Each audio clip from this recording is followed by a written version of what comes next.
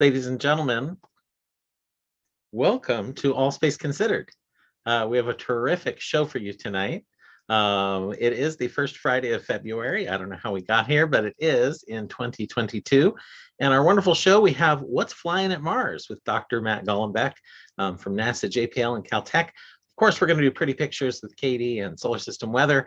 We'll have our sky report out to launch. And then at the end of the show, we'll talk a little bit about astronaut anemia. We'll go talk about undersea volcanic eruption. Whatever could that be that has been in the news? And then finally, a mysterious radio emission from an unknown source. Okay, I added the word mysterious there, but it was a little bit strange. So we have a really fun show for you tonight. I hope you enjoy it. And let's dive right in to our beginning here. We've got Dr. Matt Golombek with us. And indeed, he's going to tell us all about that helicopter that's flying around on Mars. But first of all, we had him on our show, gosh, I think it was back in 2017, if I'm remembering right.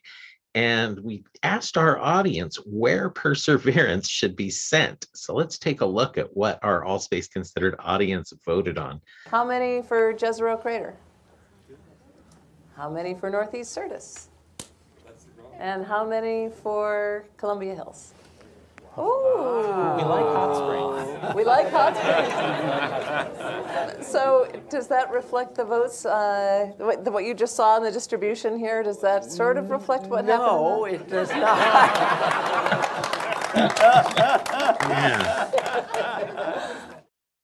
So tonight, Matt, our audience did not quite vote for where Perseverance was sent. Jezero Crater was picked, and fantastic location so far. But I'm going to let you tell us all about that.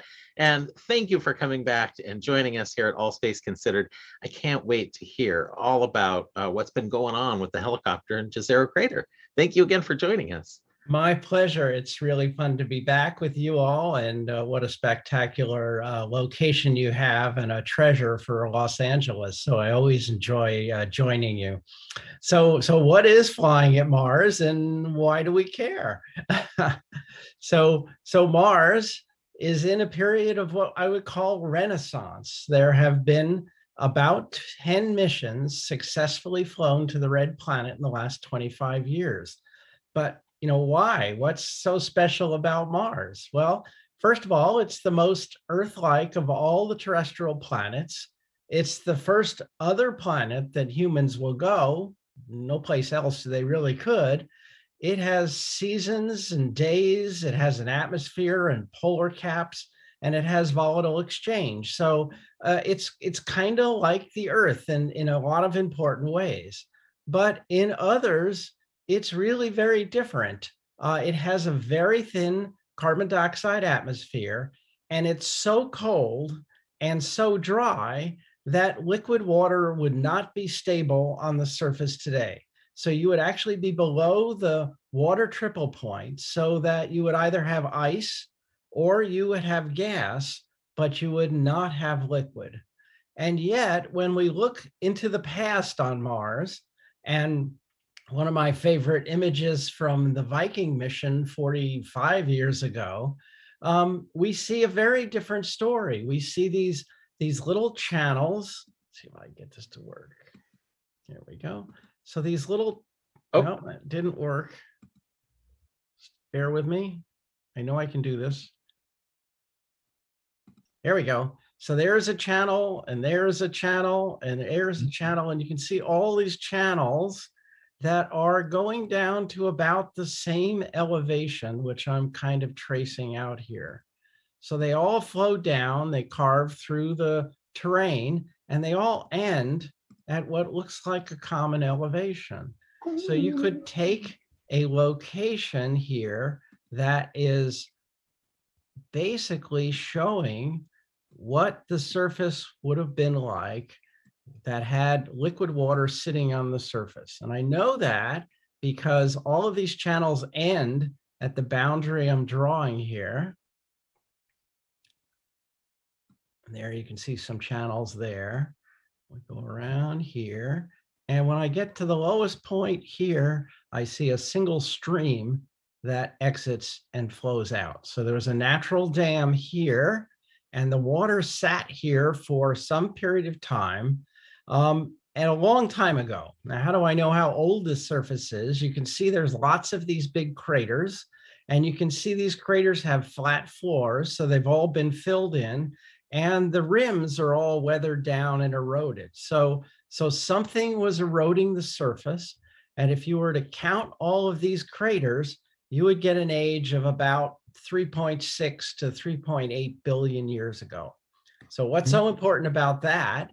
Well, it turns out that on Earth, life started at about 3.6 billion years ago.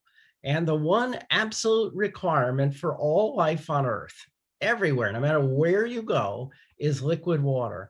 And so the presumption is that if you found liquid water elsewhere, you would have a potential habitat for life there. So here's Mars right next door in our solar system, and it had liquid water at the same time that life got started on Earth. So I would say you could address one of the most important science questions we scientists can address, and that is, are we alone in the universe? Will life form anywhere that liquid water is stable? Or do you need some happenstance, some 1 in a zillion chance occurrence that would lead to life? And you can study that in a scientific manner by going to our neighboring planet. And that's why there's a Mars Renaissance. That's why there have been so many missions that have gone to Mars in the last 10 years. And the most recent one, and in some regards the most fun, is the Mars 2020 rover. And this rover is kind of like the Curiosity rover. It's about the size of a small vehicle. It has 6 wheels, and it's got an imaging camera, and it has a bunch of instruments at the end of an arm that can, in fact, core and take small cores and put them in little test tubes and seal them and save them for a potential return to Earth. So this mission is the first of what we would call a sample return mission that could come back from Mars and bring samples from Mars, from a known location on Mars with a known stratigraphy and a known setting for study on Earth. And the thing that we're looking for is bugs. We want an ancient habitable environment at about the same time that liquid water was stable here on Earth and life formed. And where's the best place to go? So the place that was selected is called Jezero Crater. It's a large impact crater that's quite old. You can see there's a channel that enters and breaches the wall of the crater here. And there's this feature that I'll call a delta. And to geologists, there aren't that many features that you can look at from space and know exactly how it formed. And a delta is one of them. And it forms only when you have a large river carrying sediment that enters into a standing body of water. And what happens is the water enters from the river, enters, the velocity of the water drops, and the sediment drops out into this lake in a very deterministic way, where you have the coarsest sediment deposited close to where it first enters the water. And as you go further and further out, it becomes finer and finer grained until only you have clays that are deposited that slowly drift down from the water. And on Earth, these are among the most biogenically active locations on our planet. You can think of this river as carrying all these nutrients entering into this stable, quiet habitat of a lake. And we sort the sediments by grain size from near the mouth of the channel to out on the edge. And you can tell by looking at the layers in the delta exactly which environment you have. This particular crater with this delta has clay minerals that were deposited in what we call the bottom set beds, which are just filtering out of the water. And these are the places where on Earth, the clays sequester organics and sort of put them in little tombs that keep them safe from subsequent loss, so that you could go there and find these sediments and find the evidence of life if it existed at that time. So that's why Jezero Crater was selected, and that's why we went to this particular location. It did, in fact, carry a hitchhiker. It was planned. That hitchhiker was the Ingenuity helicopter, and it was put on as a technology demonstration to show that heavier than air flight was in fact possible on Mars. The Mars atmosphere is about 6,000ths the pressure of the Earth's atmosphere, so it's very thin. And it took quite a bit of work looking at analogs and so on, and pumping down vacuum chambers to that pressure to show that we could actually design and build a helicopter that could fly in the thin Martian atmosphere. It was carried by the Perseverance rover, which looks a lot like the Curiosity rover. There it is sitting on the surface after it was deployed. It is a technology demonstration. It was designed to have 5 flights over 1 month. There were no science requirements. In fact, there was no science team outside of me. I was kind of a scientist that got on, but I wasn't allowed to do any science. That wasn't quite true. I managed to anyway. The nominal flights were just a few minutes. It could fly several hundred meters in range, 5 to 10, maybe could go to 20 meters above the ground. And it carried 2 cameras and nothing else. Well, a few other things, but it had a navigation camera that looked straight down, black and white, and a color camera that looked off to the side. It communicated back to the helicopter. So all communications went from the to the rover to the helicopter, and from the helicopter to the rover to the Earth.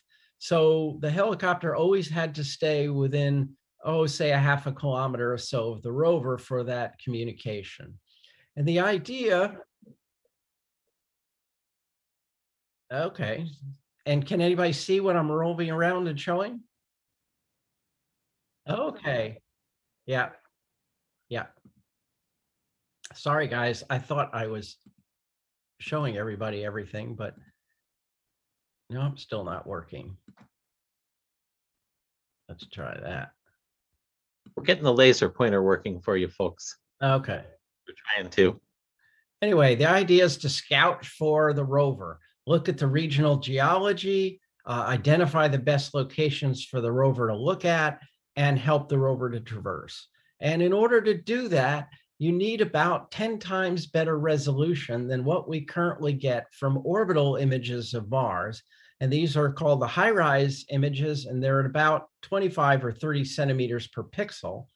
But our experience with rovers driving on the surface is that we want about an order of magnitude better than that. We want about 3 centimeters per pixel to be able to see the rocks and better understand them and do this sort of planning for the rover. So the idea is to have this rover and have it fly around and have the helicopter fly around, help the rover pick the best places to go. This helicopter is a counter-rotating blade design with a small solar panel on top. Inside a warm electronics box is a laser altimeter, an inclinometer, and the various computers that run the sensors, as well as, of course, the little landing legs, 4 landing legs. The whole thing weighs about 1.8 kilogram. Let's see, multiply that a bit to get pounds, but it's not very big, and it goes about 1 meter, so 3 feet from end to end on the carbon fiber blades. It's carried like a pizza in a pizza box on the bottom of the rover. Here it is folded up down here, you can see, and here is a Perseverance rover in our clean lab at JPL. And there you can see one of the blades. And it's carried inside, this is the pizza box here on the ground. We find a location to deploy it. We drop the pebble shield or pizza box, if you will. We drive away from that and we find a smooth, flat place in which to deposit the helicopter. The legs fold out as you saw. So the first one, it rolls down with 2 legs out, the other 2 goes down, and then it falls and drops to the surface. And then the rover, well, we took a picture first, but then it drives away and we see it from a small distance to make sure that we unlock the blades. And we did an initial spin that you can see on the right. And then the very next thing to do was to try it. Let's see it fly. So here it is, the helicopter or the rover's about 60 meters away. The first flight was up to 5 meters. It held steady, pretty steady, and then it landed back at the exact same place. Again, we had to pick a smooth, flat location for the helicopter to land at because it's not very big, and obviously you can't land it on a rock. That would be a bad day on Mars. So there's our first. So we were happy campers. Well, and everybody was happy because it's just a totally cool little gizmo. The technology demonstration was 5 flights, and the first 5 included taking off and landing. We had one where we moved a couple of meters. We went one where we went 50 meters out and back. And then we flew 133 meters out and back to find a new place that we could land because we thought that the orbital images were not high enough resolution to be able to pick a safe landing site for the rover. Sorry, for the helicopter. Here's the flight to the new airfield. Here is where we deployed. Our initial flights were in this areas, which were scouted out by the rover. And we saw a relatively smooth location down here that we thought would be suitable for landing the helicopter, but we didn't know what it looked like in high resolution. So to see it, we flew all the way down there, took some pictures, and flew all the way back. Yeah. Here is the flight coming back. from that epic flight, if you will, 133. It's coming all the way back to the same place we started, and then it is landing. There it goes, landing back down. And we took the images that were collected from the navigation camera, these black and white images, and we looked at them and said, hey, this looks good. There's no rocks there, so we can fly down there, and that would be our new airfield. Well, if you think about this for a little while, this is kind of an inefficient way to get around town, right? Every time you want to go to a new place, you have to go fly there, image it, and then go back, and then fly there again. So each time takes 2 or even 3 flights to get there. And we said, well, that's sort of limiting in how far you can go. And it's limiting in trying to keep up with the rover on its traverse. So the next flight was, in fact, down there, taking those images. We looked at the images. Here's the high-rise images at the base. Here are those navigation camera images overlaid. And you can see, we kind of thought there might be a rock there, and there's a whole bunch of rocks, and it's a ripple as well. And you can see now we're resolving rocks at the scale at which we would be concerned for landing the helicopter. So this looked pretty good. And we kept staring at this. We kept saying, well, gee, if we saw a place that didn't have any of these spots, so here's the high rise beneath it, and here is the helicopter image we put on top, and you can see there's just no rocks there whatsoever. So if we look at the images in high rise and we see locations that show not even an inkling of a rock, then it's probably going to be safe. And here's what it looks like from the surface. So, and we've used this technique now for 1, 2, 3, 4, about 10 other flights. We're at flight 19, so 16 more flights. And we've been successful every time. And this is my portion of the job of the helicopter, is to find the next airfield.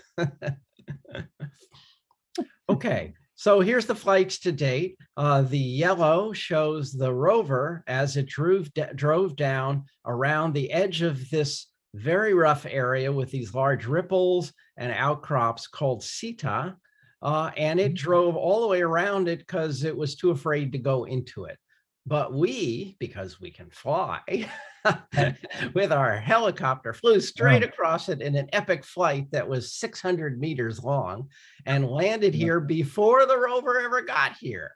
And then we continued to scout out into these areas where the scientists had an inkling that they might want to go and see, but it wasn't clear that there were traversable paths or that it was safe to do so, to go inside this area called Sita. So here's where we landed, down in this location. So here's the delta. We overshot a bit, landed here, and we drove down and around here. That's shown in this situation here. And what I'll show you is some of the flights here that we did to help out the rover in its path and in its job. So this location is right here. This is an area that in the orbital images, the scientists felt that there would be good samples of rocks to go and investigate, but they couldn't tell from the orbital data whether this was a traversable path. And here are stereo images acquired, color stereo, from the cameras on the helicopter that were taken. And the rover planners that plan out the rover traverses determined that this was smooth and safe enough with small ripples, and they could get to this location without a lot of difficulty. So this was our first example of scouting out a path for the rover before it ever got there. The rover was still weeks away from even arriving in this location, and the helicopter was able to determine that those rocks were there and that there was a traversable path to get to those rocks. So this was a real plus. In addition, right next door, you can see what look like these strata or layers that are next to the edge of Sita. So this is Sita here with those large ripples. here are these outcrops of lighter tone rocks. And it looks like there's a ridge of rocks here and a ridge of rocks here. And we took a flight here that went out, and we imaged on the way back here a series of stereo images of this region to get a better clue about what's happening. And here are those images, and it looks like there's layered strata. So here's a layer, here's some other layers. It almost looks like there's fine layering in between. There's a layer and there's a layer. And the layers within CETA here are diving down beneath. So these layers are older because they're underneath these newer layers that are up top. So this gave us a terrific view of the edge of CETA and some geologic clues as to how this area formed. And we made it into a stereo digital elevation model. Digital elevation models are what we scientists use to measure thicknesses of layers and sizes of blocks, and it gives you quantitative information for measuring and looking at things, and we've been having great fun looking at those. So here is where the helicopter is right now here. I think since we took this, the rover has traversed back this way. The plan is for the rover to drive back pretty much along the way it came, maybe with a slight detour here. And it would then continue up around CETA, because this area is too rough in here to actually drive over.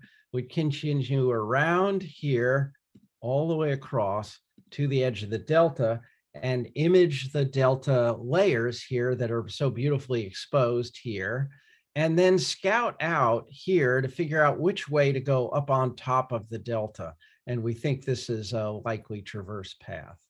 So with this in mind, the idea is to get the helicopter there first and to acquire some of these stereo images along the edge of the delta, and in fact image this potential valley where the rover might drive up to the top of the delta, and see if we can get stereo data to determine whether there are traversable paths, and to get some initial data on the edge of the delta that would give the rover a better idea of where to look in more detail from the ground. And to do that, the plan is for the helicopter to hop up and go back pretty much to this region. And we're hoping to do one of two things. One is to follow the rover all the way around like this, but that's going to be a lot of flights. And the other is to fly across CETA, which of course the rover can't do. And this would be awesome areas to take detailed images on the way. Get over here, in fact, before the rover does, and begin to investigate the edge of the delta and look and help it on its next phase of exploration. So that's the Ingenuity helicopter, designed for 5 flights, and now we're at 19. So it's still going. Wow. And we have a new lease on life. We're funded for the rest of this year, as long as the helicopter continues to operate, to try to help the rover in its path and in its job. Mm-hmm. That is just fantastic news that we get to continue to see the helicopter in action and get great results out of it as well. And I have a couple of questions to start us off. We've had several in our YouTube chat that we'll get to. I'm curious, do you have any idea how CETA formed? Are those volcanic layers, or were those laid down some in another way? I thought I had heard they were volcanic, but what's the word from you? You're the one exploring it. That's right. And so the rover has lots of detailed instruments. We have microscopic images. We have chemistry and mineralogy from them. And so far, both CETA and the layers above it are in fact volcanic, or what we would call plutonic rocks, which are volcanic rocks that cool more slowly at a deeper level. So even though we saw those strata at the edge of CETA, those are in fact volcanic layers of one on top of the other. And so we're probably looking at an eroded surface, right, to erode CETA to get down to the material beneath it. That kind of makes sense when you look at all those ripples. That's aeolian activity that's moved material around and put it into specific places. So that isn't at all what we expected, right? Yeah. The idea is to go find sedimentary rocks. And we got there, and actually, to be fair, there has been quite a science debate about what the rocks on the floor of Jezero crater have been. And one of the hypotheses has been that it was in fact volcanic. I'm very skeptical that the delta, where I've told you that we know those are sedimentary rock, that's where we're going to have sedimentary rock. So there's obviously an interesting interplay between, are those the volcanic rocks that preceded the delta, and the delta was deposited on top of them? And those are the kind of things that we'd hope to begin to ferret out as we move around. Yeah. Well, that's kind of exciting. I mean, you said plutonic rocks from very deep. That's deep? an interesting result. Yeah, that's right. And of course, on Earth, the way we get rocks from deep up to the surface is by tectonics and mountain building and plate tectonics, which has mobile plates on the surface that crunch around into each other and raise up giant mountains. We don't have plate tectonics on Mars. So how do you get exposures of rocks that have been at some depth? Now, these probably weren't that deep. The crystals aren't giant. But they are dominantly what we call olivine. And olivine is the first mineral to solidify out of a mantle melt. And mantle melts that come to the surface quickly are called basalt. That's the most common rock type on Earth. All of the ocean floors are made of basalt, and a big chunk of Mars is made of basalt too. Sure. Yeah. One of our people on YouTube typed in a question, wanted to know a little bit more about the Wright brothers fabric that is included with the helicopter, and whose idea was that, and what you think about that. Yeah. So we carried a small swatch of the fabric used on the wings from the Wright brothers, and it's to signify this is our first powered flight on another planet, and that's pretty significant. So yeah, we were pretty happy about that. Yeah, that was a really nice way to honor that initial flight and to commemorate this first flight on Mars. Yeah. And another person typed in, wanted to know, how long is it going to take us to get to the Delta? And I'm going to modify the question a little bit. How long will it take the rover, and how long would it take the helicopter if you were just to beeline there? If we didn't need, so remember, we're kind of tethered by the distance we have to stay to be able to communicate, right? We can't get more than 500 meters to, maybe a kilometer at most from, and we need kind of line of sight too. So we can't have mountains and hills. And we've been doing very careful looks at the topography to make sure that the places that we fly to would have a comm link to the rover when it's there. And that if we were to try this flight across CETA, we probably need to land somewhere in the middle there, and we need to have communications back as well. So it's unclear. I would say it's certainly weeks to maybe a month for the rover to go all the way around. It partially depends upon how much science it does, and if it decides to sample other rocks, that slows you down. The rover, just the last downlink from the rover did the longest drive on the surface of Mars ever. So that was 263 meters using a system called AutoNav, in which the rover takes images from the front and determines if there are obstacles that it needs to go around, and it automatically changes its path to continue going without Earth in the loop, what we call Earth in the loop. And that enabled it to go much further than we could. The last record was 200 and maybe 10 meters by the Opportunity rover.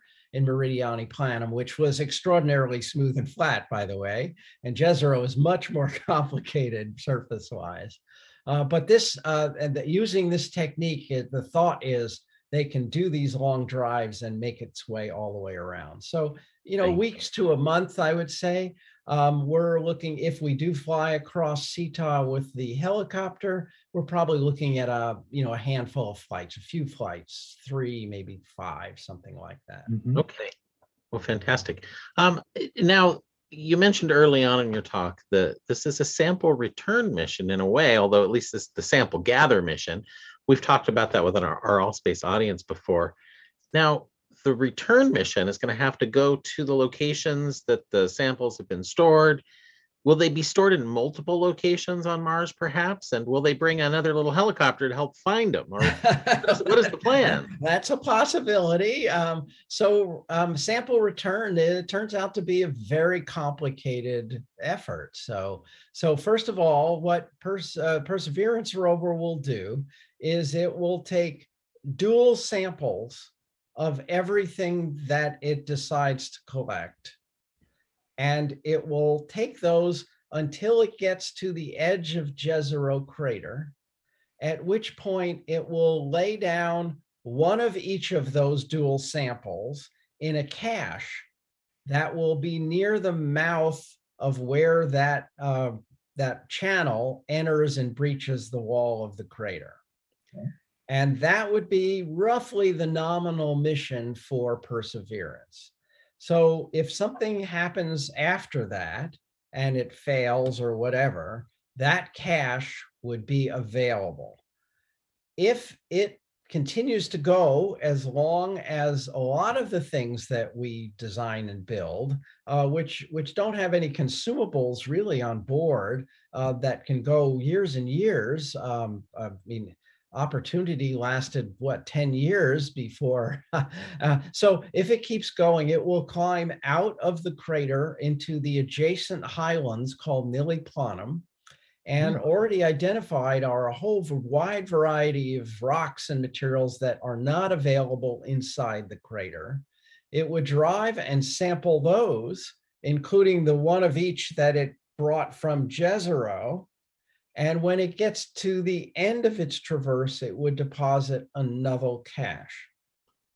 And then the subsequent mission would land nearby either of those caches, whichever one is decided to be the best, okay, at a location that is smooth and flat enough for the subsequent fetch rover from the second mission to go and collect those samples. So each one is sitting in a little test tube, and they're just sitting on the ground waiting for the next mission to come. So in fact, we're already looking at landing places and cache locations for those samples and for the next mission. So the next mission carries two things, or it's two missions that carry one thing each.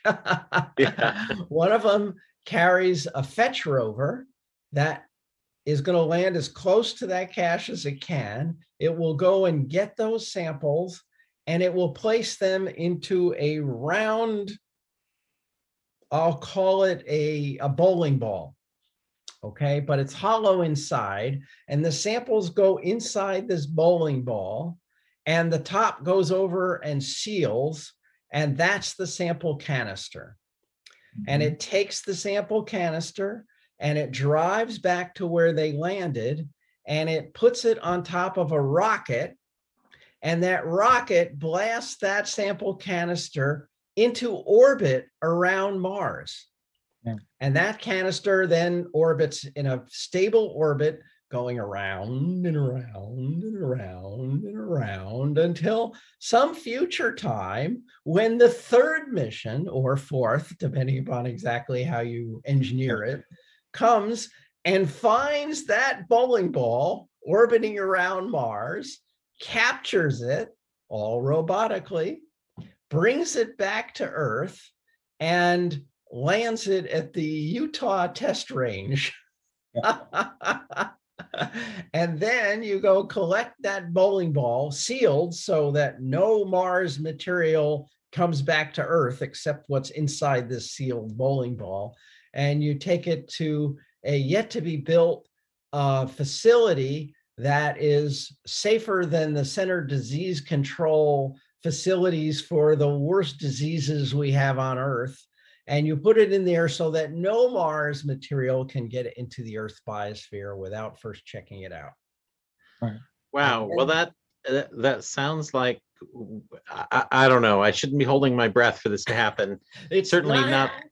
So right now, the 2 chunks of the sample return are being planned by both NASA and the European Space Agency. And they're talking about the late in the 2020s for those missions perhaps going. So it may not be that far along, but yeah, I wouldn't hold your breath for those samples coming back. Yeah, right away. I wonder whether we're going to see one of Elon Musk's big rockets land. There'll be a Starbucks up there. Yeah, but I mean, that would, in my opinion, that might be the worst thing possible, to have a human go pick it up, because the contamination possibilities, everything else. That's just horrible. And robotically getting it is the way I want to do it, to really get the best out of this science. That's right. And you won't know if life started on Mars. If you send people there and you haven't answered that question, you won't know, because people are dirty. I mean, we have bugs all over the place. Yeah.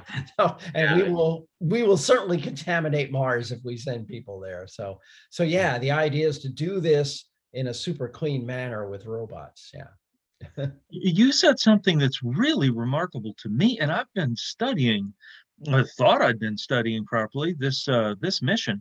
Obviously, I knew you folks are going after the Delta and everything down in Jezero. And of course, I do know the gap out onto the west where that goes up into the river valley. Your ambition to get into that river valley and then up and out and on to Nili Planum, that's almost a second mission. Yeah, I had no idea. Yeah, and that hasn't been approved or anything yet. I mean, obviously the rover's got to be, capable of doing it, but we are already looking at traversable paths that will allow us to go up there. The rover has, limits to, if it's on loose soil, it can drive up slopes about 15 degrees. If it's about how fast can it traverse, and does it have any software to keep it from, say, driving off a ledge you didn't see? Are there protective things built in? Yeah, that's the auto nav I was talking about, where it actually takes images every wheel rotation or so, and it is stereo images, and it calculates the sizes of obstacles, and if it sees nothing, it will stop too. But we have high enough resolution from the high rise that I showed you to we're not going to purposely drive it off a cliff. That's just not a good idea. Yeah, that was one question from the audience, but it certainly is nice to know we have those checks built into the helicopter flying, and the reason for those checks is that you can't joystick a vehicle that's on Mars. So the one-way light time between us sending a signal to Mars and the rover getting it on the ground can be 10 to 20 minutes. So think about it, if you were trying to virtual reality this, right? And you had a little joystick. Well, by the time you got the picture of the rover going off the cliff, it already went off 10 minutes ago. It's too late. Right. So that breaks all your operations up into daily, what we call plans for that sol, that day on Mars. So the way the ops team works is that you have all these scientists and engineers huddling together, figuring out what to do the next day. At the end of the day, the rover sends back all the telemetry that it collected during that day. You get it, and you work for 10 to 12 hours designing the commands for the next day. By that time, it's morning on Mars. The rover wakes up. You send this command load with all the things it does, and it goes and does them. You can't watch it while it's doing it. It's like sending your kid off to college. You know, you did all the things you could to keep them out of trouble, but then they're on their own, you know. Yeah. Oh, yeah. Help them. They're there on their own. And it does everything that entire day with you. You don't have a clue. You can't see it. You don't watch it, nothing. And at the end of the day, it sends back everything it did. And so that's what's called Earth in the Loop.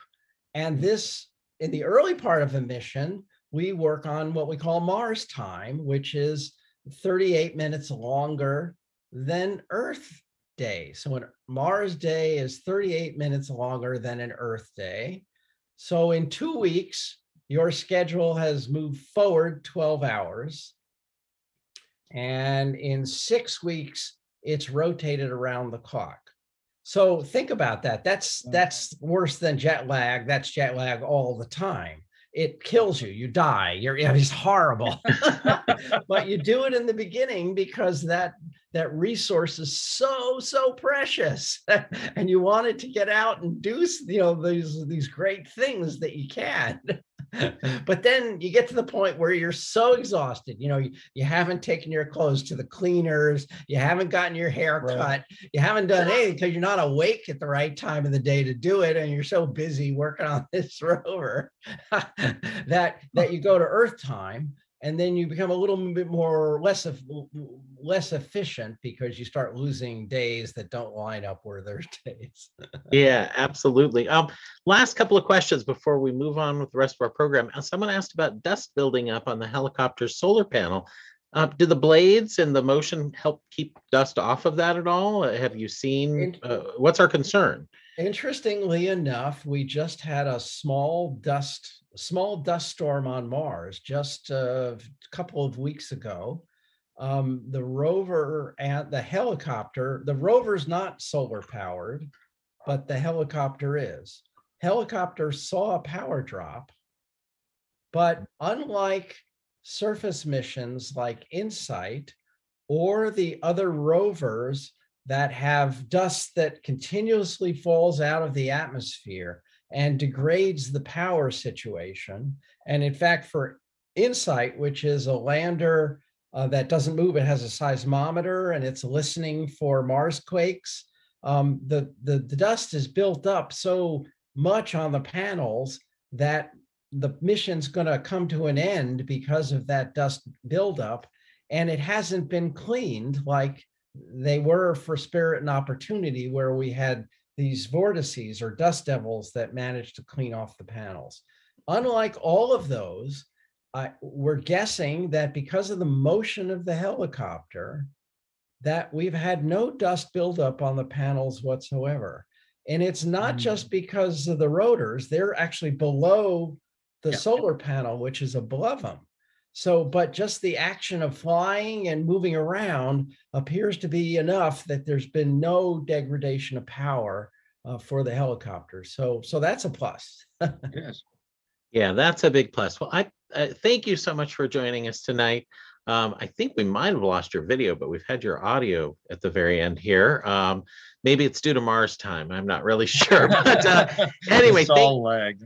Yeah, thank you so much for joining us. It's just fascinating to hear all these details about this wonderful mission to Mars. And we'd love to have you back again next rotation. When you've got another chance again and you've got more information to tell us. Maybe when we make it up onto the Delta, I don't know. But this is just, I love this mission. I love that the helicopter is doing even more than we thought it could. Ingenuity is just, it's really been a fascinating addition to our capabilities on another planet. The fact we're flying through the Martian air as thin as it is just incredible. So thank you for your part, and really exciting times for us and our audience. And thank you again for joining us. My pleasure, and I look forward to our next time. Yeah, absolutely. And I know you're going to stick around with us here as we carry on. So if you have any comments to make, just chime in, as we love to do. Right. I think we're ready to move on now. Katie, are you there to show us some beautiful pictures, pretty pictures, and talk about some space weather? Yes, hello. Hi there. All right, so first we have this lovely image. This one is from telescope demonstrator Todd Kunioka, He took this on December 11th. This is of Comet Leonard from Lake Mead National Recreation Area. And then this is a beautiful image. This is from Mauna Kea, the Gemini telescope.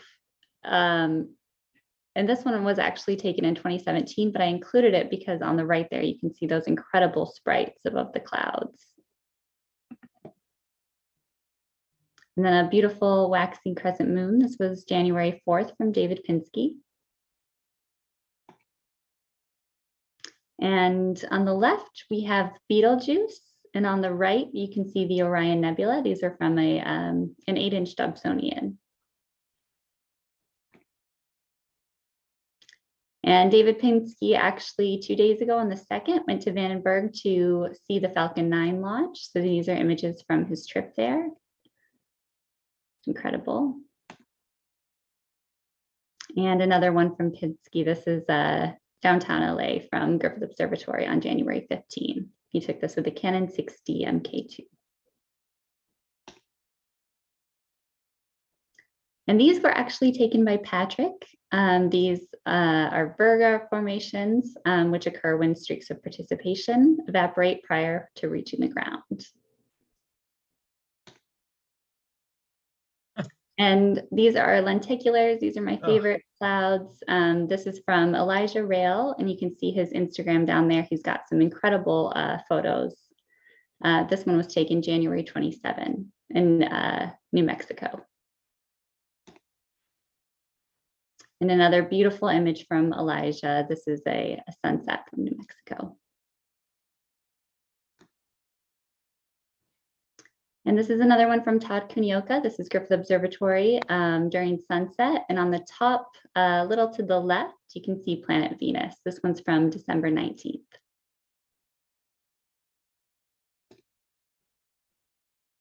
And this incredible image is actually a gift. This was taken by one of our producers, Daniel Correa, on January 15 from Natural Bridges State Park in Santa Cruz.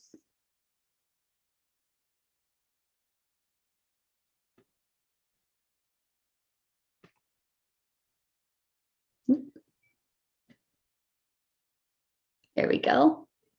And on to some solar system weather. Sunspot AR 2929 erupted. This is from January 18th. This produced a M 1.5 class solar flare. You can see that on the right-hand side of the sun.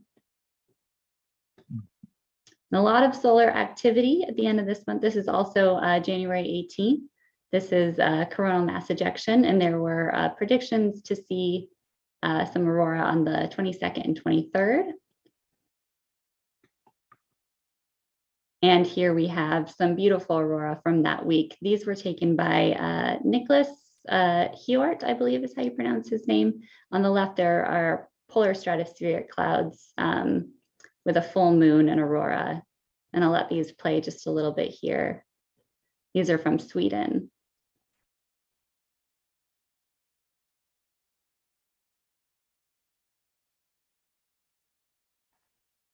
So just beautiful, beautiful colors in there. Yeah.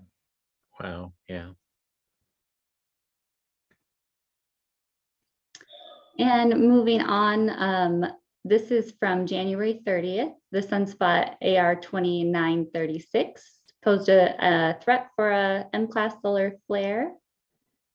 And then we'll move to February 1st. We had a coronal mass ejection. This is actually a halo coronal mass ejection. Hurtled into space. And then this is February 2nd. So a lot of sunspots happening. We talked a little bit about the solar cycle last month. We were in the solar cycle 25, and our maximum is predicted to occur in July of 2025. So the sunspot AR 2940 here was predicted to have some solar flares, and actually these aurora, the one on the left was February 2nd. These are from Sweden as well, from Nicholas, and the one on the right was posted 9 hours ago. Is that pink streamer on the left, a little bit of it? Was that an appearance of Steve, maybe? Oh, yes. Probably was Mysterious Steve. Steve.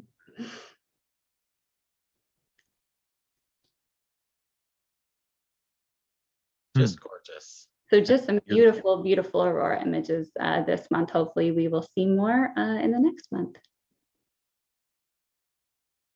Well, fantastic. Amazing, amazing stuff. Well, I think it's time to head to Patrick now, and let's hear what's up in our sky in February in our sky report. Patrick, what do we have to look forward to? All right. Well, February is going to be a little bit of a quiet month for things in the sky, but there are lots of things you can still see, and one of them occurred already just 2 days ago when the moon was just close to Jupiter in the evening sky as you look west after sunset. Now, Mars, actually not Mars, that's Matt Gollenbeck's specialty. Jupiter will be visible, but not too much longer. It's going to be visible throughout much of this month, and it will disappear on the 20th as it moves into the glare of the sun. Actually, the sun is actually catching up to Jupiter in that part of the sky. So we're going to lose our view of Jupiter, which is the only planet that's in our evening sky at the present time. And with the absence of planets, we might as well turn to our evening sky to see what are the constellations that are visible in our winter sky. Well, if we look to the south, around about 9 o'clock in the middle of the month, some of our winter favorite constellations are already visible, starting with Orion the Hunter, just to the west of south, and right above it is Taurus the Bull, with its bright star Aldebaran. And then just at its highest point in the sky, below Orion is Sirius. And above that, the two bright stars that represent Gemini the twins, which are Castor and Pollux. We're going to go ahead and highlight the constellation that most people look at, or if you're learning the sky for the first time, especially during this time of year, the constellation Orion the Hunter. Now, in this photograph, which was taken actually right by Griffith Observatory, you can see the bright city lights almost drowning out Orion the Hunter, which is at the top of the picture, although the stars of the Hunter are fairly bright, and at least it can pierce the light pollution of our city and make it visible to our eyes. Well, what's most recognizable with Orion the Hunter are the 3 stars in a row. So that catches most people's eyes because you don't often see 3 stars in a row. That represents Orion's belt. Now, Orion has 4 bright stars. 2 of them are above the belt, and one is Betelgeuse, and the other is Bellatrix. And below the belt is a fainter star called Saiph and Rigel, which you may have heard of. That's a bright blue giant star. And so these 4 surround the belt. And if we use the belt as a pointer and you just extend a line through the belt downwards, you'll end up at the brightest star in the sky that we saw earlier on, which is Sirius. And Sirius is in the constellation of Canis Major, the great dog. So that's an easy way to find it. Another bright star is found by extending a line from Bellatrix through Betelgeuse and all the way down to the horizon or close to the horizon, and you'll find the star Procyon in the constellation of Canis Minor, the lesser dog. So Orion has 2 dogs, the great dog and the lesser dog, marked by bright stars. One of the most interesting objects in Orion is just below its belt stars, and this is the Great Orion Nebula, or M42, Messier 42. Now, this can be seen easily through a pair of binoculars in a dark sky location. You can actually see it with your eyes as a kind of a faint misty patch in the sky. It looks fabulous if you had a large telescope and time exposure photography. You can get colors like this. This image was taken by Anthony Perkic, our telescope demonstrator, and it shows the incredible beauty of the Orion Nebula, which is a birthplace of stars. In our morning sky, if you're up early in the morning, in the middle of the month, There are the spring constellations of Leo the Lion and Virgo the Maiden to the southwest. And close to the southeast and rising just above Griffith Observatory in this image are the two constellations, Scorpius the Scorpion with its bright star Antares, Chris's favorite star, and Sagittarius. And in Sagittarius, in this region of the sky, are two bright objects which are not stars. If we zoom into that area, we'll see in the morning of February the 15th, the brilliant planet Venus, which was in our evening sky early in January and is now in the morning sky, just above the planet Mars.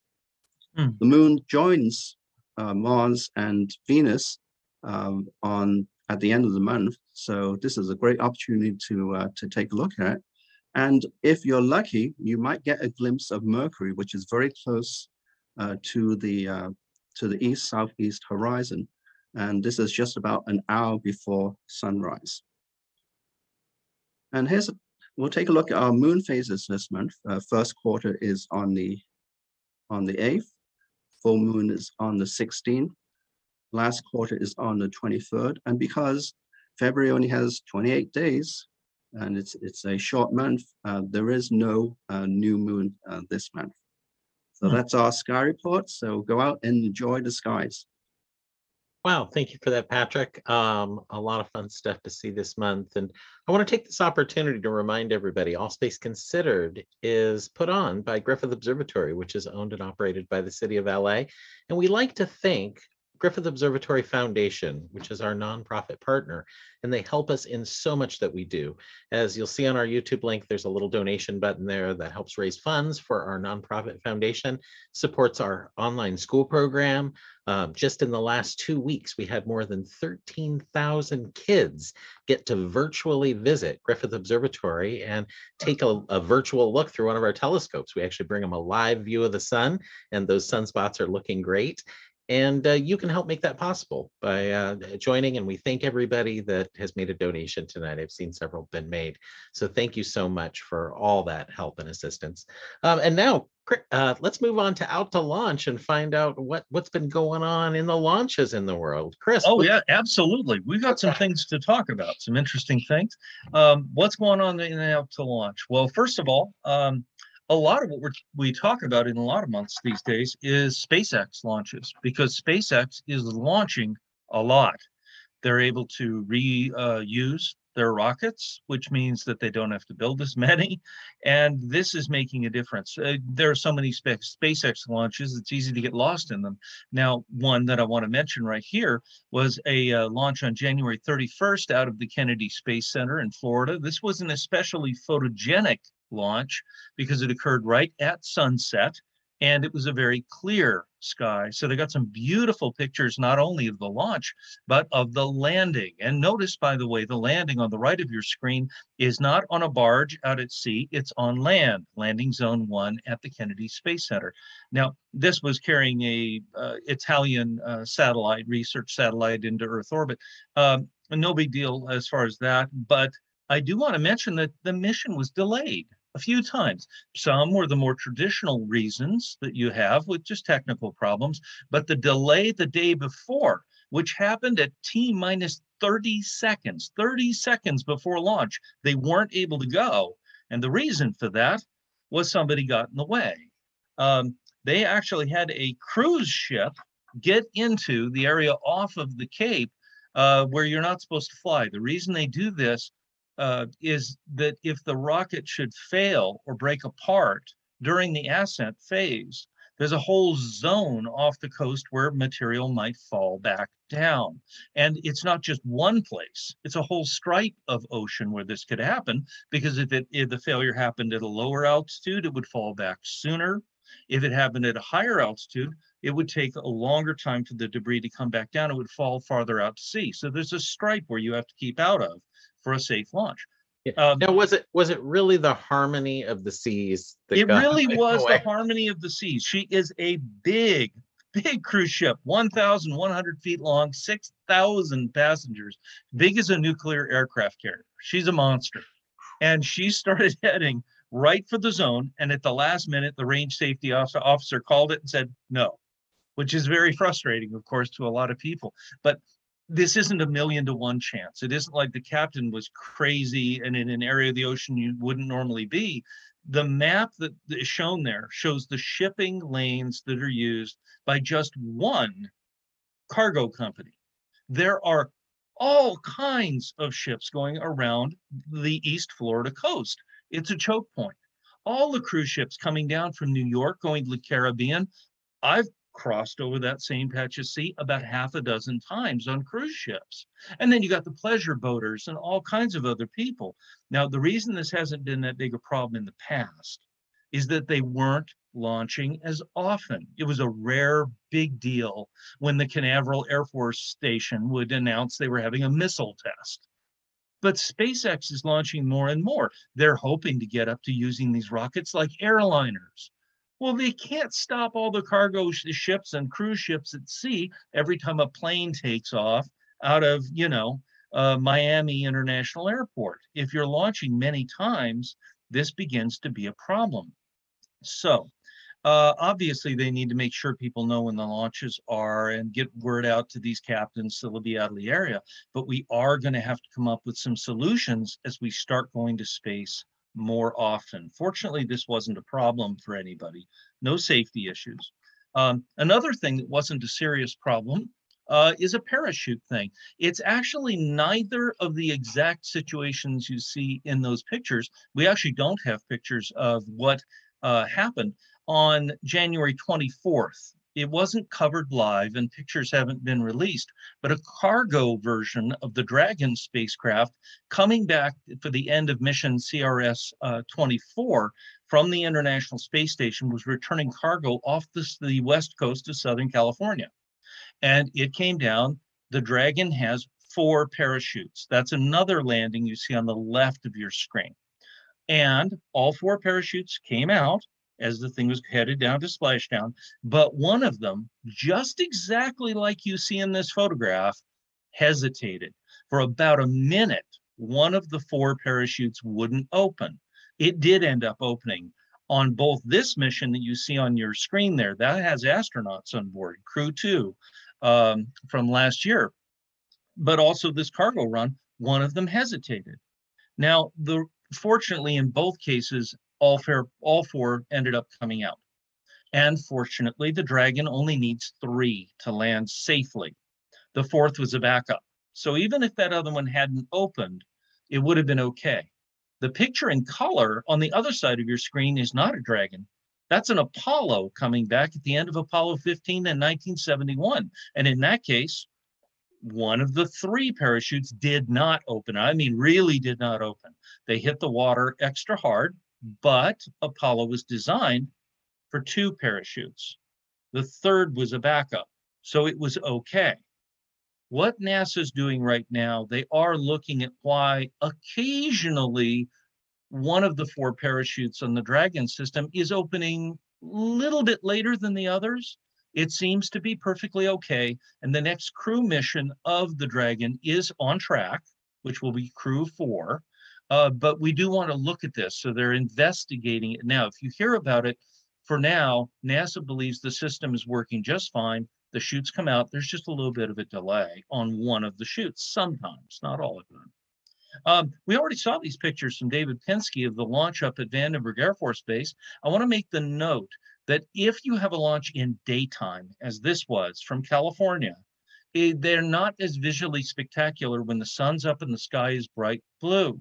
To really get a good look of daytime launches, what you need to do is what David did. Go up close and see it. That's how he was able to get these beautiful pictures. If we have a launch that's at twilight after sunset or before sunrise, you can get some really spectacular views where it's dark where you are, but sunshine is shining on the rocket and its plume. So that's just a note about how to observe rocket launches. A little bit of space station news. We're doing a couple of upcoming supply runs to the International Space Station using robotic vehicles. The Russians are sending up a Progress And the Americans are sending up the Cygnus rocket. Neither of these launches, of course, from California, but we are continuing to supply the space station. We've talked about the question of how long does the space station go up? We've attached some new modules to the space station. The Russians just did some spacewalks, adding improvements. When will the end of the space station be? Well, it turns out we have some answers. Just recently, we knew the Americans were talking about extending to 2028 and then to 2030. We've committed to that, but 2030 is going to be the end of the line for the ISS. The idea is that the ISS will be deorbited in 2031, dropped out of orbit by a robot vehicle like a Progress that has a rocket engine on it. It'll slow it down and it'll fall back to Earth in the area shown by the red area known as Point Nemo, love the name, the area most remote from human habitation. It's where we try to deorbit satellites all the time because the danger to people on the ground is much, much less. It's a safe place to do it. Now, don't think this is the end of space stations, of course. I've already mentioned NASA is talking to private contractors to launch private space stations, and they'll be online before the ISS is retired. No real news down in Boca Chica, Texas, where SpaceX is building their ginormous Starship rocket. They haven't gotten approval from the Federal Aviation Administration to launch from the South Texas site just yet. We're waiting for approval. However, they are doing all the kinds of testing they need to do. What you're seeing there in the picture looks a little bizarre. Next to their huge launch tower, they have these crane arms that come out that are used not only to hold onto and move the rocket onto its launch pad, but also to catch, yes, I said catch, a descending landing rocket and catch it in these arms like giant chopsticks, and then put it back on the launch pad to be reused. They had to make sure the launch arms could hold the weight. Those are bags of water simulating the weight of a booster. So they're practicing, making good use of the time. We've been waiting for the Space Launch System, the giant rocket NASA, not SpaceX, NASA is building for a trip back to the moon. We had hoped that by about a week from now, we would see it roll out. Now you see Apollo 14 there rolling out on the right side of the screen. It's very dramatic when the rocket comes out of the assembly hangar and is actually rolled out into the sunshine for the first time. They've moved it back from this month to next. So March is when they're going to do that. They're going to roll it out to the launch complex and they're going to do a fueling test. It'll go back inside the hangar for a few more checks and all the rest of this before they actually want to launch it to the moon. Now, what is our time frame on launching to the moon? There are many factors involved with something like the Artemis 1 mission. We don't know exactly when it will launch. There are windows of time in April and in May. Either of those is a possibility. I'm going to bet for May. I think May is more likely. By the way, the launch windows are less constrained than they were for the moon landings in Apollo. The landings had to arrive at the moon when the lighting conditions were exactly right at the landing site. That was one reason that made it a very short period of time when you could launch. We have a little bit more flexibility with Artemis 1. We're not landing, you might remember. We're actually going to be sending the Orion spacecraft to orbit the moon. Nobody on board for this, just an orbital test around the moon. Still be very exciting. Now, you may be wondering, when are we going to put people on this vehicle? Well, that would be for Artemis 2. And NASA has announced that they will be announcing publicly the names of the 4 astronauts who will fly on Artemis 2, possibly in 2024. This will be an orbital mission around the moon, no landing, but they're going to orbit the moon. And there'll be 3 Americans and there will be 1 Canadian astronaut, the first Canadian to the moon, by the way. So pretty exciting stuff. I mean, you know, wouldn't that be an amazing thing to tell your family? Since I was 8 years old, this has not happened, where anyone could go home and tell their family, I'm going to another world. I'm going to a place where I could cover up the earth with my thumb. It's that far away. And we're just about to get that announcement.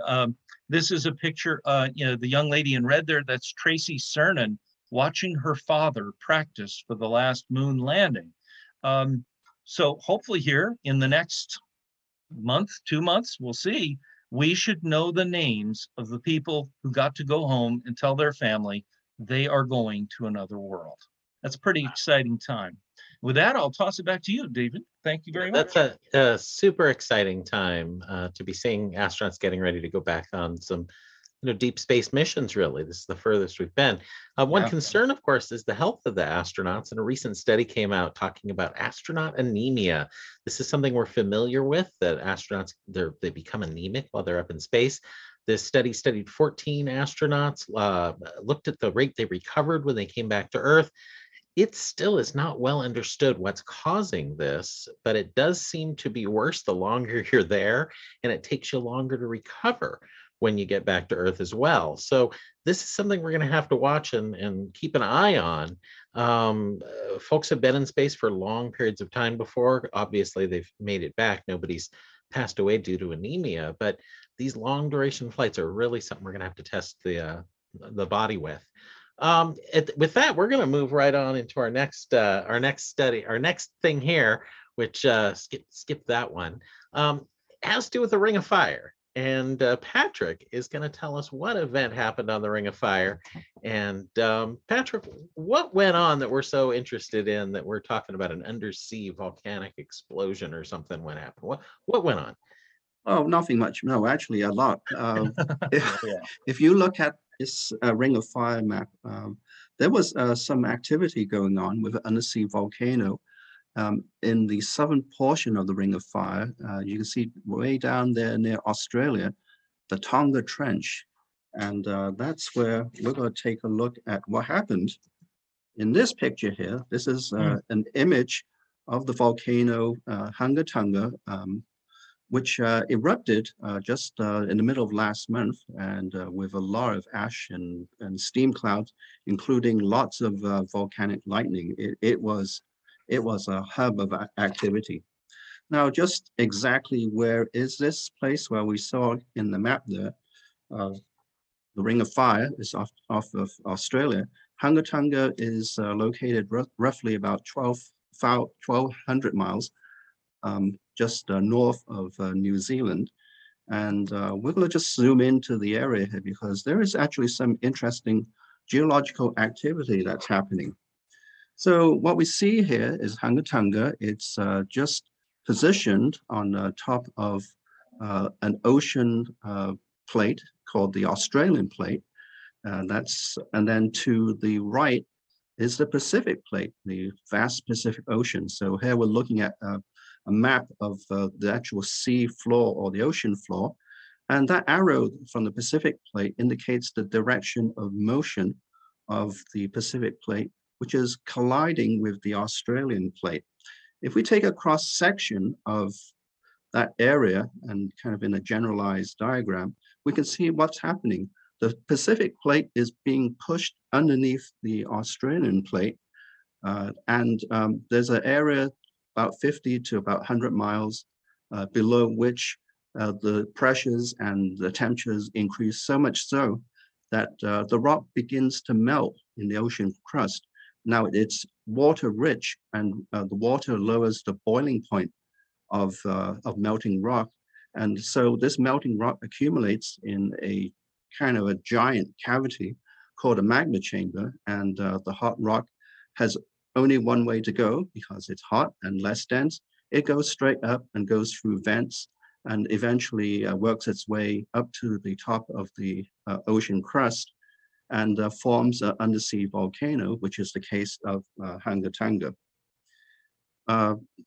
Just to take a look at a profile, you can see it is a volcano which is kind of elevated from the sea floor, and you can see that gray area there. That's actually the part of the volcano that's just above the ocean level. That's the visible part. The rest of it is beneath the ocean. This gives you a better view of the actual volcano. It's roughly about 20 kilometers across in diameter, and it's about 1.8 kilometers from the ocean floor all the way up. And that scale on the right there, which says depth, That indicates the meters below sea level.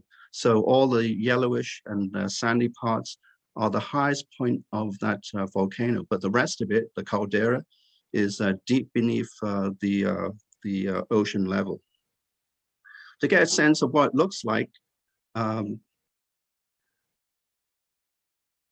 we can take a look at pictures taken by this satellite, which is owned by the French space agency, the Pleiades satellite. Its orbits roughly at a height of 640 kilometers above the Earth, so it only goes over this area about once a day. And it's been taking pictures of this undersea volcano for a few years now. So we're going to take a look at how it looks. Back in 2014, it was Hunga Tonga was 2 islands, and actually it has 2 names. The island on the left is known as Hunga Haiapea, and the one on the right is Hunga Tonga. Both of them are roughly about a mile across, and it really hides, because this is almost like the tip of an iceberg, in this case a volcanic iceberg, so to speak, that the rest of the volcano is just hidden underneath the ocean there.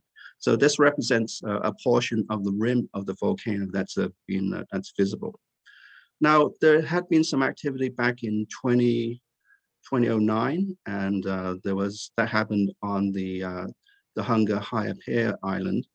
And then in 2014 to early 2015, there was another major eruption.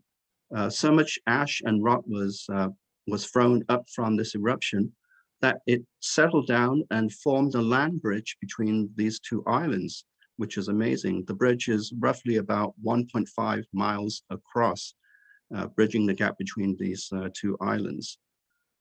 There was more activity that happened after 2015, and the island grew in size. And then last year in December 20th, it erupted again. So there's periods of activity and then there's periods of quietness. Well, last year there was another eruption that you can see here, and this actually was taken on January 3rd. You can see steam coming from the event, so it wasn't a big eruption, but enough just to be visible from the satellite. The eruption continued through to January 11th, and the volcano went quiet again. So geologists thought, well, the volcano's become dormant again, and nothing's going to happen. But then this picture was taken on January 15th, and look what's happened. The middle of the island, 1/3 of it has disappeared. It's collapsed beneath the water, and has collapsed towards the caldera of the undersea volcano beneath it. So we got this picture, but the satellite, as I was saying, that only has to fly over this region to monitor it, so it can't monitor it all the time. What can monitor activity is this satellite, which is the NOAA's GOES 17 satellite, a weather satellite that is in geostationary orbit. That means it sees the same face of the Earth 24/7, and it's programmed to take pictures of the Earth every few minutes, just to see the movement of clouds, so we can see what the weather conditions are like all over the Earth. Well, on January 15th, just during its routine picture taking, as it's programmed to do, we saw this, and it just looks like a regular day.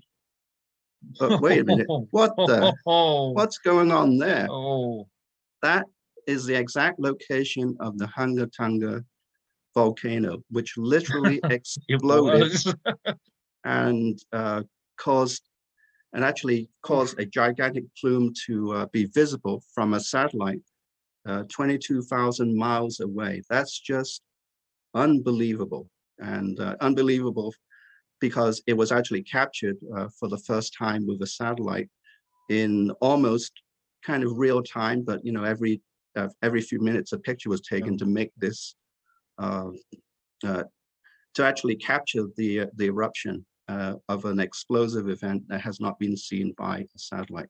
All right, there's some more stuff too. Let's go to the Japanese satellite called Himawari 8. And you can, if you look at this, look at the shock wave that is blasted ahead of the plume. And that has never been seen before. This is just totally amazing. So you would think, okay, well, that doesn't look very big, does it? Oh, here's another image. You see it again from a close-up from the Himawari satellite. Wow. All right, we'll put this to scale. All right, here's California. You can see Los Angeles and San Francisco. Here's the plume. Oh, super large. I mean, it just gives you an idea of scale of things when you compare it to land masses here, because out in the ocean it's vast. Now the explosion was so powerful, it sent a shockwave blast moving at 700 miles per hour. So that's faster than a jet airliner. And it took hours to cross the ocean. By the time it reached Alaska over 9 hours later, booms were actually heard by residents. The explosion itself was heard. People heard it. It was just, unbelievable. Furthermore, the shock wave actually registered on a buoy out in Nantucket, and you can see in those circles there, those little blips there, are sudden increases in pressure. This next image is kind of the map of the shock wave radiating out. And that shock wave circled the Earth 3 times. It was that much powerful. Now, from Los Angeles, we wouldn't feel the sudden increase in pressure or anything like that, but instruments were sensitive enough to show this. We could actually see the visible effects of the shock wave from footage taken from webcams at Mauna Kea in different directions. And if you watch very carefully, look for the red wave ripples that occur. They're not there. Oh, there we go. Yeah, here it is. Here it comes. Yeah, I see it. So that's from one camera looking in one direction. There's another view from a different camera in another direction. There you see the waves. Oh, there we go. Yeah. Moving through. Wow. Yeah. And that's in Hawaii. That's a long way from Hunga Tonga. Yep. And so apart from the waves, there was a tsunami just 20 minutes after the eruption. Tsunami with waves up to 6 foot washed across the island of Tonga, which was about 40 miles away, and caused a lot of devastation to the island, which they are still picking up the pieces even today. The wave also continued its journey across the ocean to New Zealand. Parts of New Zealand were hit by 4-foot waves. And this also caused a tsunami alert from National Weather Service for all of the West Coast, and also from other international agencies, such as in Japan and Southeast Asia. Here in Los Angeles, we had our own tsunami advisory, and the waves here weren't too bad. They were just about 1 to 2 feet, and people were told to stay away from the coastal areas until the tsunami advisory and warning had passed. Surfers were kind of interested. Perhaps they thought the waves would be interesting to ride on. So what kind of atmospheric effects came from this? Well, there was a lot of millions of tons of ash and dust were ejected up into the atmosphere, and some as high as 55 kilometers in height, almost halfway up to the edge of space, which is incredible. The space station saw the ash and cloud move over even from their vantage point, move over large areas of the planet from the Hunga Tonga explosion. This is a particularly dense region of cloud. Even satellites monitored the gases released, which carry the ash and dust. You can see a portion over Australia. And pictures taken of sunrise over Queensland showed very unusual skies as the ash rolled across and caused the reddening of the sunlight as the sun rose. These eerie sights were just incredible to see if you were actually there watching a sunrise or even a sunset. What has become of the island? Well, this is a recent picture, well, since January 16th. All the activity has stopped, but you can see the island, but it looks a lot smaller. And this next image shows you a before and after. So December 8th, that whole, Wow. the explosion basically obliterated the islands, and you can see only little small pieces of it left over. So this is almost a once-in-a-lifetime opportunity. Geologists say that this type of eruption takes place on the order of every 1,000 years, and it happened to happen during our lifetimes. So Yeah. incredible. Really incredible stuff. Super interesting, Patrick. But what were the effects for climate? I want to say I want to move into that part of the discussion as we're running out of time here tonight. So looking at that, Earth, of course, is warming up. A lot of people want to say, well, volcanoes produce CO2, and that CO2, as we know, is a climate changing gas. It's going to warm us up. Well, let's look at the billions of tons per year. Global volcanic emissions, they're grabbing the higher estimates, is only 0.26 billion metric tons, whereas humans produce 32.3 billion metric tons. So yeah, it's not even in the same ballpark. It's 0.2 versus 32.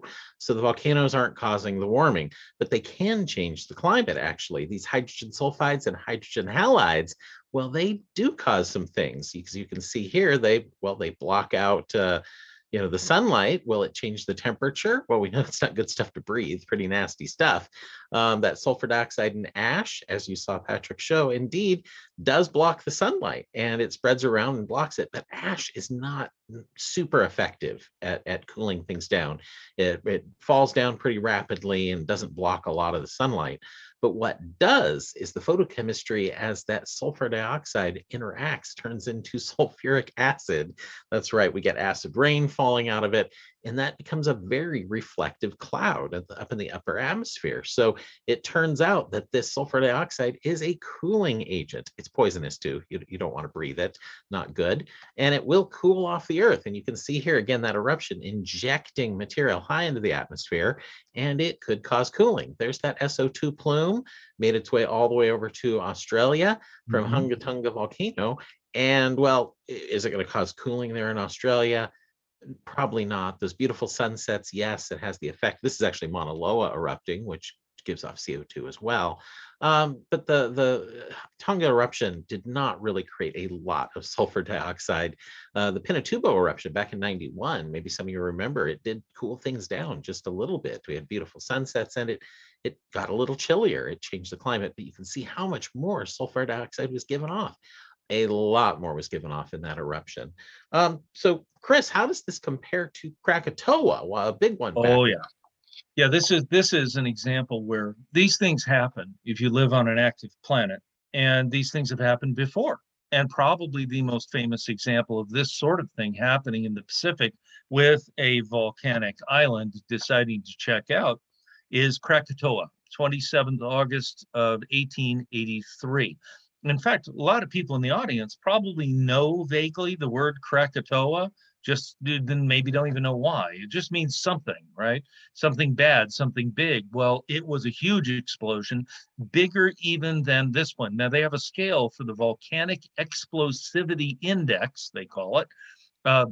The famous Mount St. Helens in 1980 in the Pacific Northwest of the US, that was a 5 on that scale. Then Hunga Tonga is 5.5 on that scale. Krakatoa was a full 6.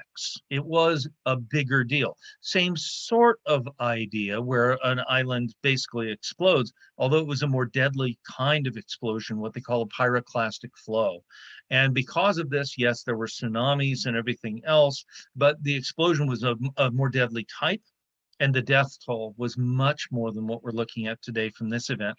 Latest estimates I've heard from Hunga Tonga, it looks like maybe 5 or 6 people lost their lives. For Krakatoa back in 1883, the death toll was more than 36,000. It was a huge deal. And like with Hunga Tonga, the explosion was heard a huge distance away. In fact, with Krakatoa, 3,000 miles away, people heard it. And pressure waves went all the way around the earth. There were tsunamis, all the rest of these kinds of things. Similar to what we've seen this time, but actually a bit more powerful. So this is a good example that these things happen where we just showed pictures of the sunsets where they change colors. The sky can change color. Well, the picture, the very famous picture you've got on the right there, The Scream by Edvard Munch. That picture, it turns out, was painted 10 years after the Krakatoa eruption, but the skies for years in the Northern Hemisphere were reddish. Everyone noticed this for years and years. And it's a theory that people have. This painting, the red sky behind him, might actually be inspired by Krakatoa. So it enters our culture and our memory. So when we think Hunga Tonga, remember also Krakatoa, east of Java, 1883. Wow. So these do happen. This wasn't the largest explosion, but those images that Patrick showed us capturing it from space, unlike anything I've ever seen before, those pressure waves, all the rest, we get an unprecedented view of these things these days. Well, I'm going to finish up very quickly here for tonight with a final story that's a little bit about astronomy, although it's radio astronomy research. Turns out that they recently found a strange, mysterious radio signal. Well, mysterious. It was it was a radio noise coming from a direction. It came from the disk of our galaxy, from a particular object. Turns out we think it was probably some sort of magnetar, a magnetized object, the core of a star that died, a pulsar. But instead of it spinning maybe once every couple of seconds for a normal pulsar, this thing spun once every 18 minutes. We were picking it up. Now, maybe it's a magnetar, could be a white dwarf, maybe, but very, very, very strange object. You can see here the radio signals that were picked up about 20 minutes apart, and the pulses lasted, handfuls of, I forget the exact length of each of these signals. See if it says here in my, anyway, I'm not seeing what it was there, but they did measure it for 84 days. And these signals being that far apart means this thing is spinning very slowly. To slow down this much, it's pretty strange for this object. So you can kind of picture it here spinning off in space. The material coming off those poles is kind of what we're picking up, those radio signals as it goes around each time, like a lighthouse. We'll hear boom, a radio signal, then another radio signal, but very, very, very slowly. So they'll do more studies of this object, obviously find out more what it's about, but you'll see things in the news of mysterious radio signal. Right. It's not aliens, no. Very unlikely when it's something like this. It doesn't pass the test for an alien signal, unfortunately. Now, next month at All Space Considered, we have another great guest. We have my PhD advisor, actually, Dr. Raja Guhathakurta is going to come join us on March 4th to talk about, well, going on a Keck run, actually. He has a night of Keck observing that night. And he's going to kind of bring us along to see what that's all about. It's going to be a lot of fun when we do that next month when you come join us.